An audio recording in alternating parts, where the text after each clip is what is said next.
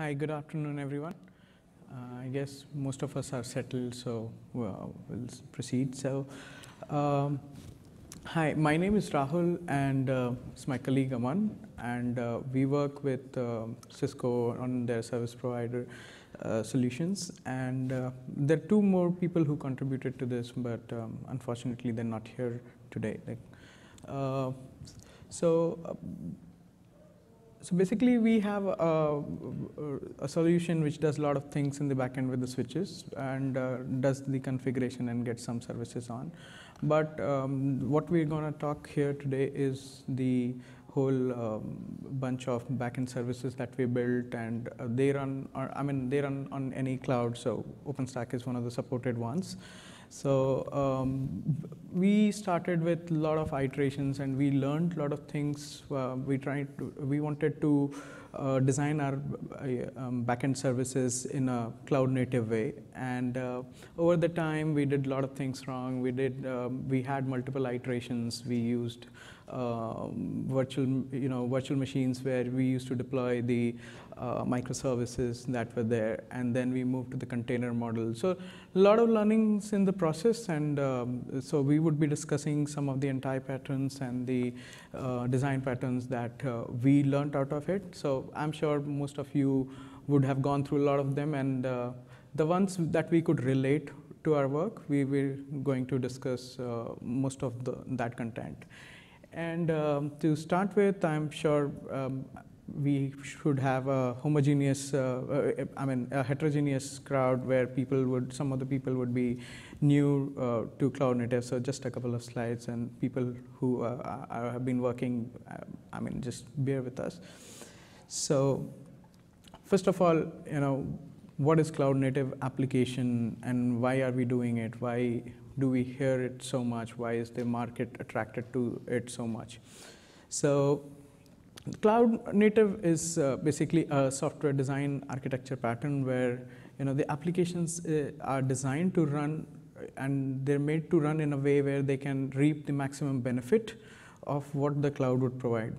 I've tried to list a couple of points below, being distributed, scalable, multi-tenant, and platform independence. So if your design inherits these things, it would be personally I would call that as a cloud native application. And so it's different from a cloud enabled or a traditional monolith application.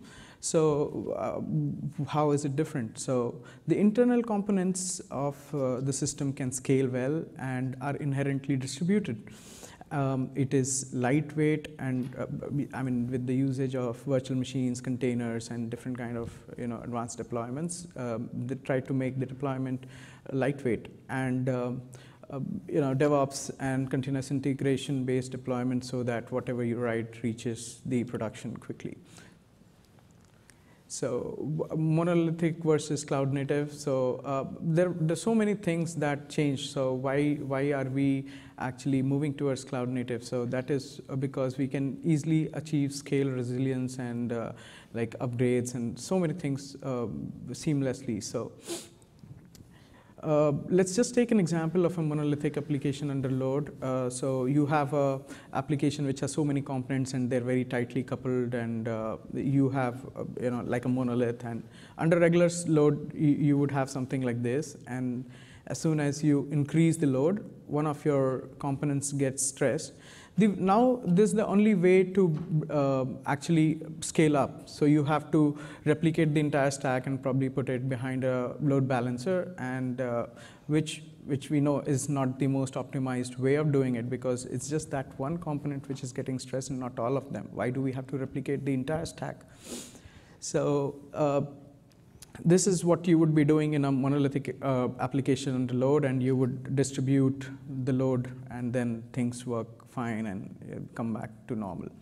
So instead, the new cloud native application approach, all these blocks that you see would be like a microservice, Will come down to people who would have a question, do we only need a microservice to be cloud native? So we'll come down to that, but I mean, we know it's a well-known approach. So these cubes over here are your microservices and basically components of your application. And as soon as you increase the load and you stress the system, something like maybe your auth component authorization, that gets beaten up really bad, right? We have seen that everywhere. So maybe you want to replicate that, put it behind a load balancer, connect it to the messaging system, and then you have things up proper now. So everything that we have, I mean, going back, I talked about resiliency, I talked about scale, I talked about, if tomorrow you want to change implementation of just one microservice, you can do it very easily. In a tightly coupled system like monolithic, it is very, very difficult and not so easy. I mean, then again, monolithic applications are of wide category, and it depends on how you designed them, how well you designed them. Here you have a structured approach, and changing things, they're small. Changing things become very, very simple. So every technology that gets so much traction has the enterprise and people, it makes a business impact why everyone's looking behind it. So let's see what business impact cloud native applications give you.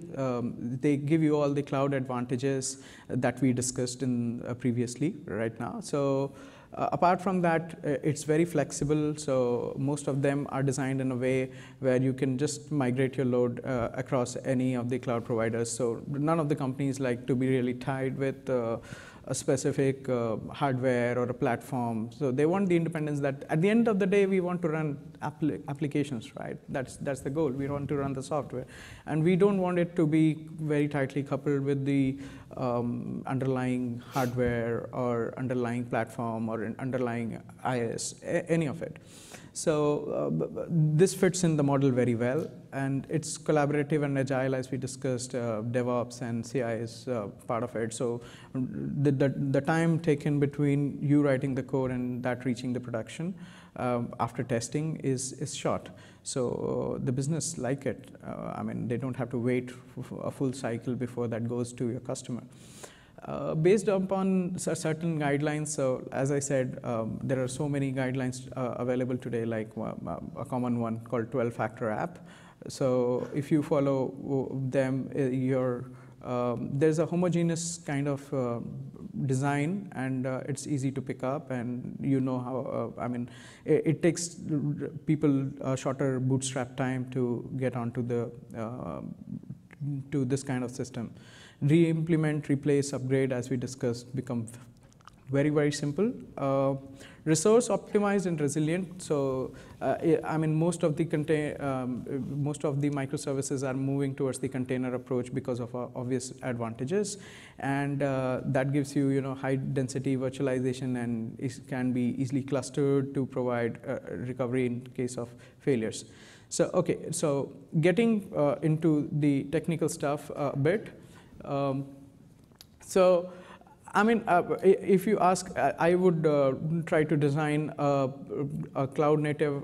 This would be a basic primary cloud native architecture that we would have. We would have a couple of microservices that could be your business logic. You need to have log aggregation there, because these are so many distributed systems running, applications running on so many nodes and so many instances. So you need an aggregator where you can actually debug things when they go wrong. API gateway for routing your requests internally. And health and monitoring, because then again, these challenges come along with the distributed system where it's very difficult to monitor so many systems all together. You need a system that could tell you the health and probably even take care of small situations.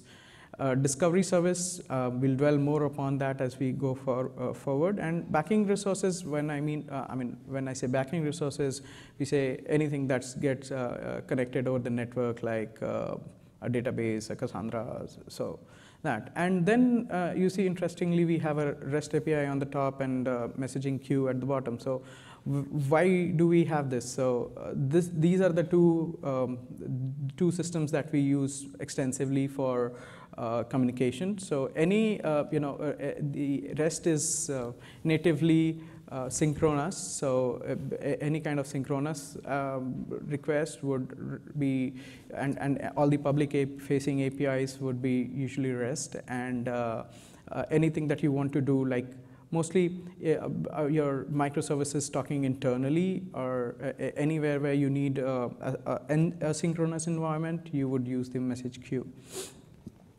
So going forward, I mean, let's just discuss a point which we discussed earlier. So do we really need to be like a microservice always to be cloud native? No, not really. You can design a monolith to be cloud native as well, but then it is a big challenge, and as long as it gives you all the advantages, as long as it scales well, as long as you can change things, as long as it is portable, it is cloud native. So, but then there are some guidelines which make your life easy. We don't, I mean, it depends on people. If you want to go to the market quickly, there are some set guidelines. We can follow them and go to the market quickly, or definitely there's another way where you sit with the microlith and try to design better. I mean, but for the discussion here today, we can have, we're just laying out a couple of points that we felt helped us go cloud native fast. So one being the DevOps. So what is DevOps? So DevOps is the collaboration between Dev and Ops, and it's not just tools, it's process and culture as well. So some of the tools that you would be using would be your Ansible, Puppet, Chef. Then their CI/CD would help make sure that the code that you write reaches the production in a very short time and is tested well. Third is the containers. I mean, we can always have virtual machines or any other infrastructure service as well. But containers, as we see, are with the evolution of Docker and the toolkit that comes along with it, Docker, Rocket. These have become much better for the application developers to write their applications on top of that. And with the low footprint, it really solves the purpose that the virtual machines were solving very well. So we see that using containers gives you a definite advantage. Then is the fourth thing, which is your core logic, which you would put as microservices. So basically, all the other three that we discussed earlier were part of process or infrastructure, and you choose one out of the many available options. And microservice is the basically that area where you can actually innovate and you can follow. This would be something that you would be designing.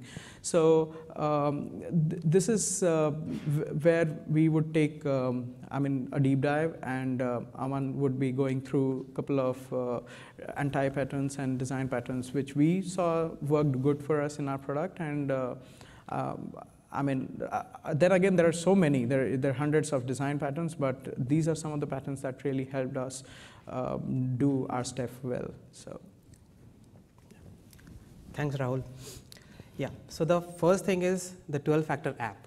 So to design a microservice architecture, there are some set of guidelines. These are the best practices that we can follow to design a microservice architecture. So there are 12 factors. It's available on our 12factor.net website. I'm not going to discuss all of them, but let's see a few of them.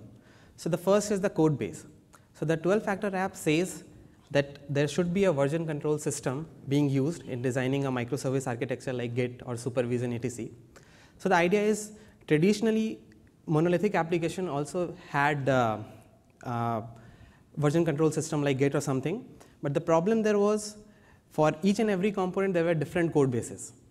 But with 12-factor app, the entire application will have a single code base, but the deployment can be multiple. A single code base can be used to deploy a development environment or a staging environment or a production environment. So this is the idea behind code base. I'll go about build, release, run.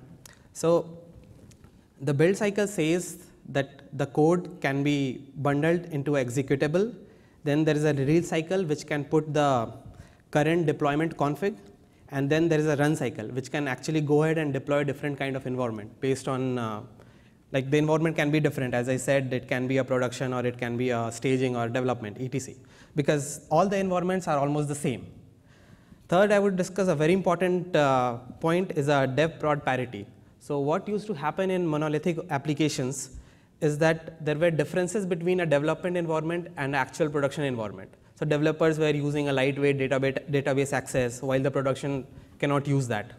So with the 12-factor guidelines, you have to keep the same development environment as you have a production environment. You can use the DevOps thing where there is a collaboration between the development and operations, and basically the difference between the development and production should be as minimum as possible. Yeah. So you can read about that. Any question we'll discuss after because I don't have that much time. Next, we'll discuss about some of the design patterns of microservices. So these are not all design patterns that we are going to discuss. There are a lot many on the web, but what we are going to discuss is the design patterns that we saw in our cloud native application when we were working on that. We found out some anti-patterns as well as some design patterns as well. I'll start with them. So the first one that we have identified is a fragmentation pattern. So it says fragment as you scale and the advantages that fragmentation gives. So what happens whenever we see that there is a cloud native application, we talk about cloud native, we start designing in a microservice based architecture. But not all components are worthy of being an independent microservice. It takes resources. It's difficult to manage, not that easy to manage. You have multiple pebbles in there, you have to manage each and every one. Yeah, so more microservices means more stress on your network. Yeah. But I mean, traditionally, when you start thinking, you know, okay, I got so many business units, I need, and I have these business functions. So let me start putting all of them in a separate microservice, and then I have logging, this, that. So when you start, you have like 20, 25 microservices. And then as you scale, you find that, okay, this is a concern, I need to split this, and then, you know, it's just basically a sprawl, and after that it just becomes, management becomes difficult. So yeah, so the best way to start with a monolithic approach, I'm not saying to write a monolithic application, but our approach should be monolithic, where we need to identify what all services are worthy of extracting as a different microservice. So let's see with example. So there are 4 components in an application, and there are, going forward, we identified that the component 2 is the one which can be stressed out.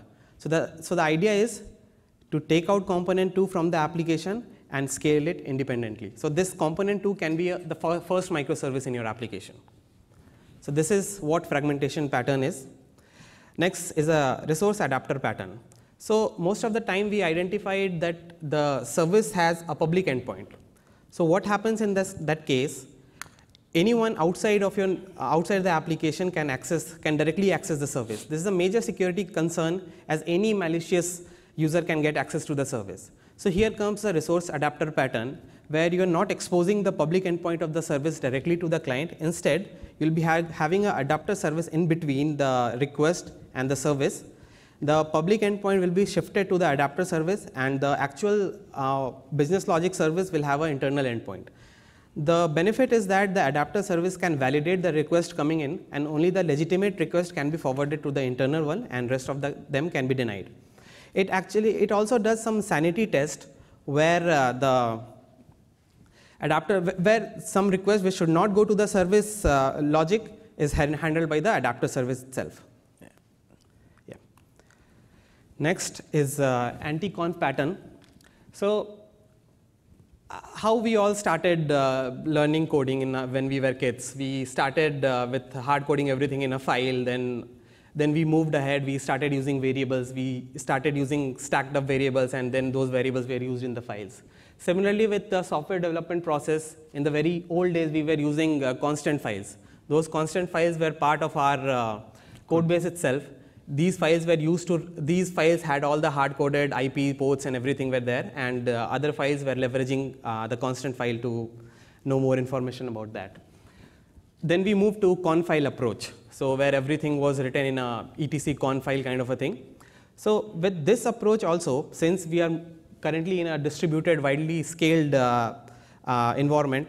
The problem is we cannot handle everything with a conf file because there are so many changes everywhere. It's widely distributed. Yeah, the system's so dynamic. You in a cloud native, let's say you are auto scaling, you are bringing up services on demand, and then how do you go and configure the conf files? And so this was a problem when we started going to the cloud native approach, and hence we had to get away with that and put as much things in the environment variables, and you read, so I guess you can. So the solution to this problem is to couple two things.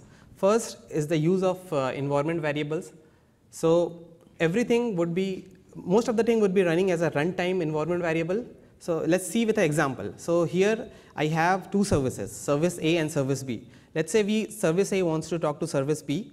It doesn't know how to reach service B. So one possible thing is it can have an environment variable where service B IP and ports are exposed. The other thing is there is a central discovery service called console or something, which is a distributed lookup service which contains information about IP, port, and some other metadata as well. So this console information can be exposed as an environment variable, and service A can query the console cluster to know the service B location. Console cluster can reply back with the IP port and what other metadata it needs. Then directly service A talks to service B. So this is the cloud native approach for between services. Next is a circuit breaker pattern. So most of us have used a retry kind of a pattern where in a client server model, whenever we are trying to send a request and there is no response back, we try to send the request again after a certain timeout. But let's think about a scenario when every time you are sending a request after a certain timeout, but you're not getting the response back. So there is a problem. How do we solve that? So there is a circuit breaker pattern for that. It says do not try if the request is failing continuously. So let's see how does this work. So it also uses a central discovery system. So let's say service A is trying to send a request to service B, but the response is not coming back. It does some retry, it tries to send the same request after a certain timeout, but the request is not coming back. So what service A does, it notifies a central discovery service that B is down. Now if any other service, let's say C is trying to talk to service B, it will first query the central discovery service if service B is up or not. It will get a reply that B is down, wait.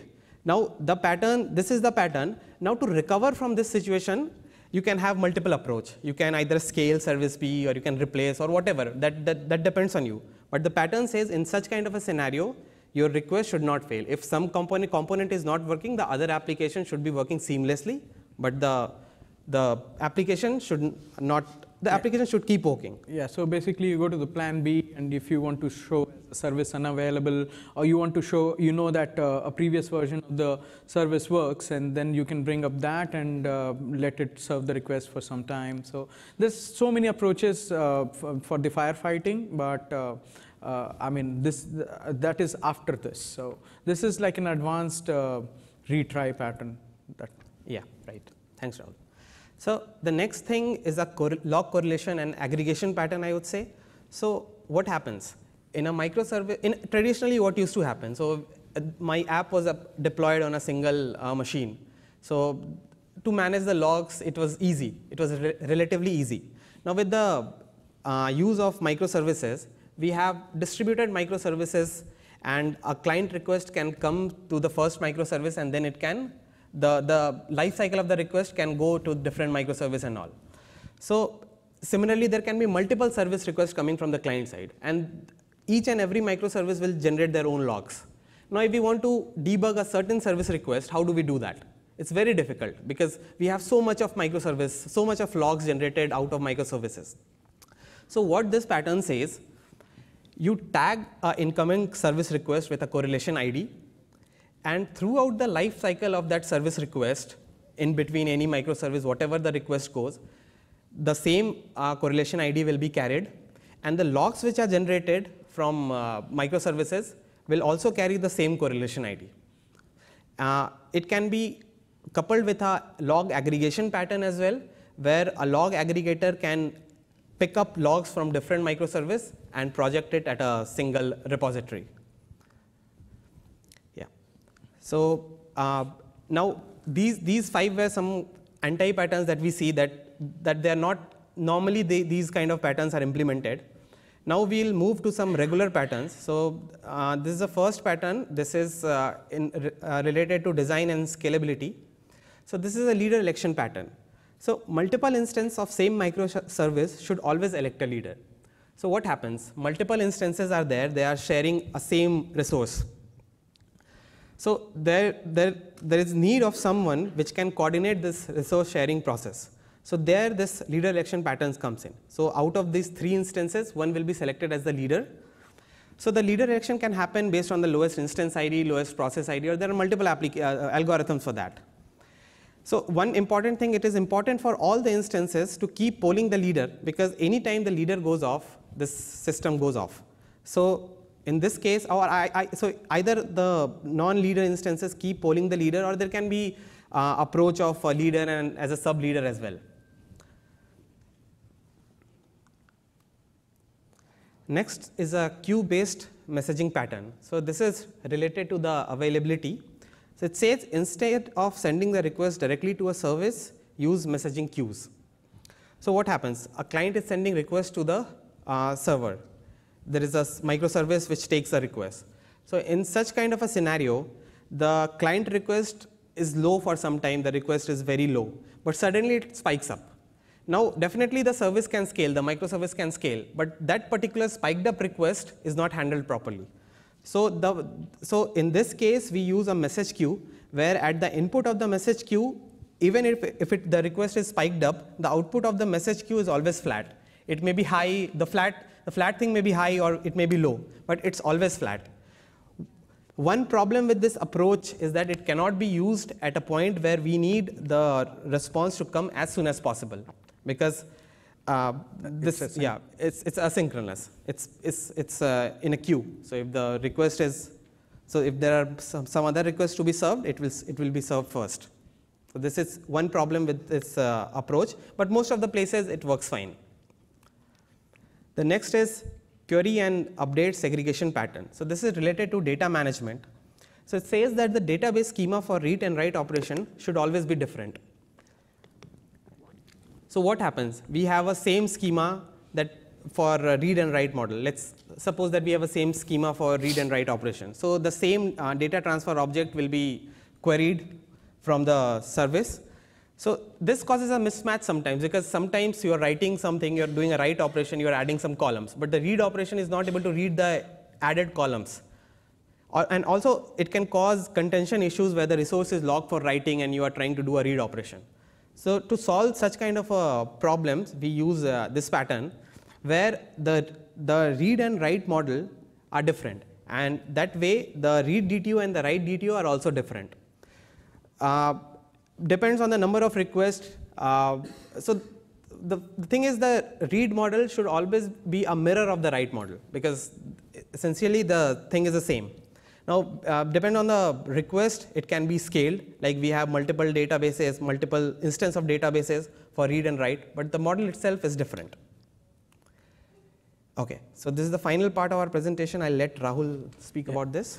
So then again, we come to a point where we thank someone. He actually took you through all the design patterns that we identified that were very important with our development, and I hope it helps you guys as well at some point in time. And so another important thing is, how do we split the microservices? Because this is a very basic use case when you're developing with the microservices.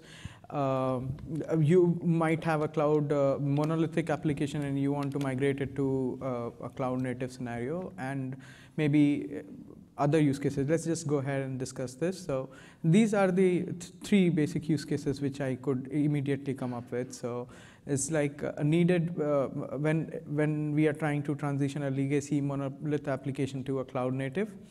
We're trying to split a microservice if it is needed structurally or functionally, or we're trying to split a microservice when which has components which might be bottleneck at scale. So how do we identify that? Where do we actually start? How do we split? So we all know that Database is one of the concerns, but let's just start with this. So do not compose the entire application at once. This is sometimes the most common mistake that we do. We take the application and we say, you know, these are the different logics, and let's just disintegrate it into so many parts and try to sew them up as microservices. That doesn't quite work very well. So it should be always like a chip. So you start shipping the monolith, and at the end of the day, you can segregate it into many microservices. So another approach is, let's say, you start with building a new feature as a microservice. So if you get a new feature, you start with that as a microservice and build an adapter around your monolith so that it can talk to the legacy. Your new microservice can talk to the legacy monolith. And identify the areas that would need change in immediate time frame and pick them up for splitting.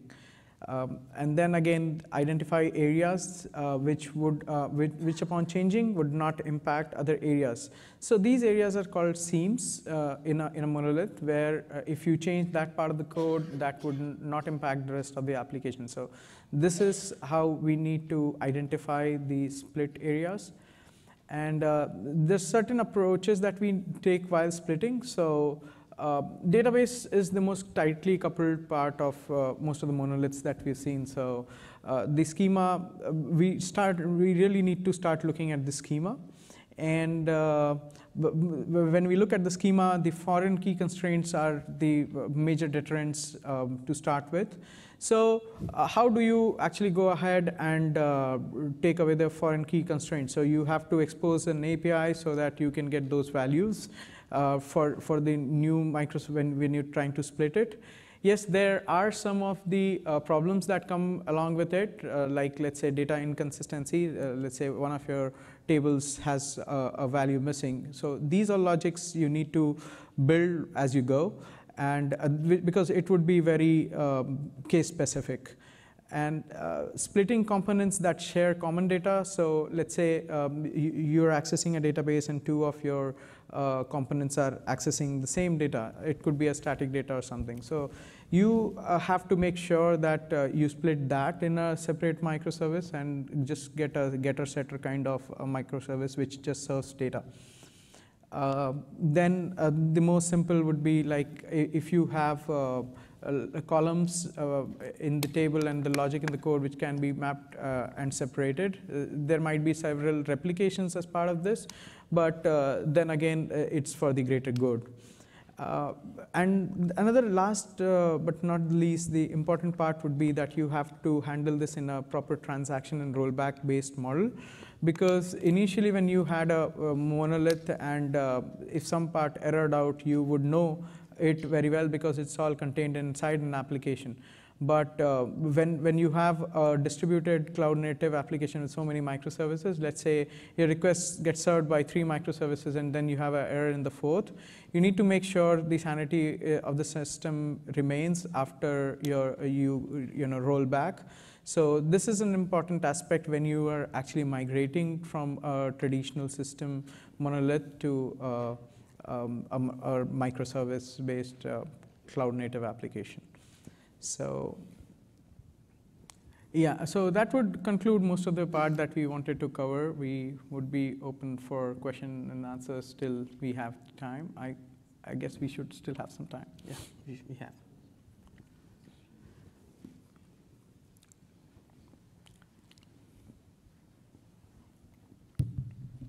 Hey. Oh, go ahead. Sorry, I didn't see you. You started before. Go ahead. Okay. My name is Michael McHugh, I work for Red Hat. And so you were talking about injecting information into your applications using like a configuration file or using environment variables. A lot of times the problems we run into are injecting like sensitive information into these applications, like credentials to access cloud resources. Mm-hmm. I'm curious about your thoughts about like, you don't want to use an environment variable or a configuration file in these cases. What do you guys do to solve those problems? I mean, for us, while we were developing, so you can use something like maybe Vault or secure things to get a token and but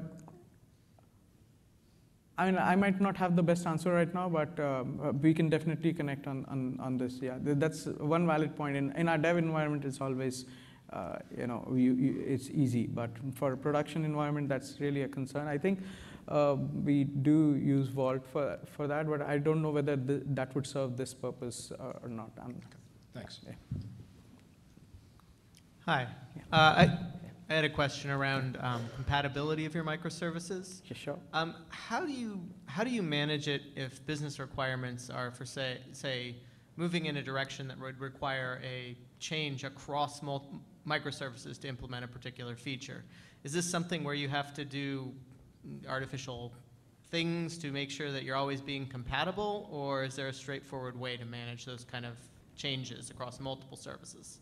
I think most of this would be taken as part of CI as well. And when you start making changes to various microservices, and then you have to, while you're integrating, you have to make sure things roll out well.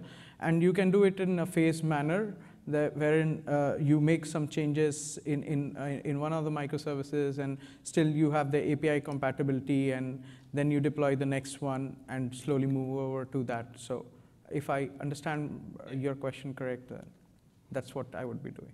Okay, yeah. Thank you. Yeah. So, hi, thanks for the presentation. It was a great presentation, by the way. So I have two questions. One is around microservices.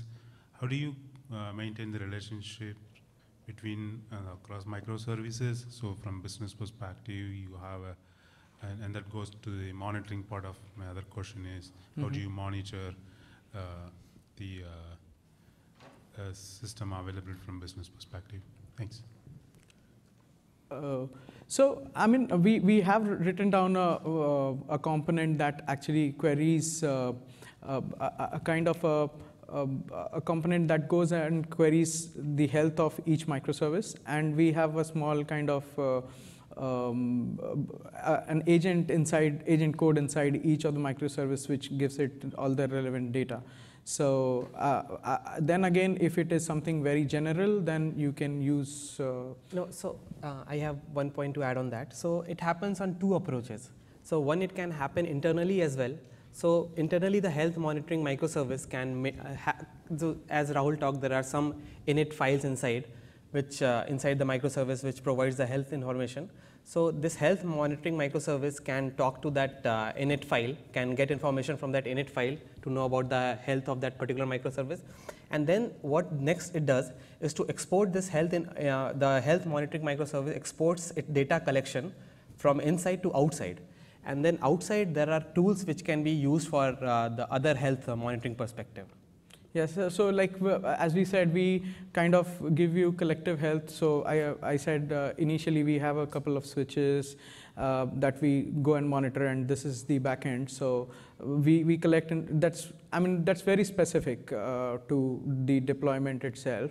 But for our case, what we did, we exported all the data out of the monitoring microservice, and then club it with all the some external client machine which is taking the data from internal. From the switches, we take the health, and we just give it collective health on the. Yeah. Thanks. Maybe a follow up on that. So you talked about separating out a microservice that does reads and writes the data. Is it still valid to have two microservices say write the same data that's stored by another microservice, or is that kind of a violation? Sorry, can you just repeat the question? So say you have a set of data that two different microservices would operate on, including writing them. Is that a violation of microservice design, or is that okay? I don't think that's a violation of microservice design. I think that's fairly pretty well, and that is one of the approaches that we have to take when we're kind of splitting the monolith. But then don't you have the issue of So there is a namespace kind of a concept. So each of the microservices will have their own namespace kind of a concept. So even if the couple of microservices are sharing the same resource, it will be isolated. Yeah. It will have its own context. Different microservices will have its own context on that. So otherwise you have a dependency on one interacting with the other. Right.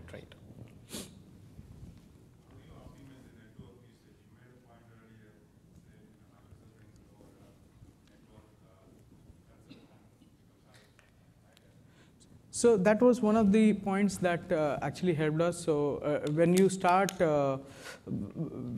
designing your microservices ground up and you start with so many microservices, that sprawl will eventually go on and happen. That is one of the approaches, but then each of the microservice, the kind of data you're sending out is totally under your control.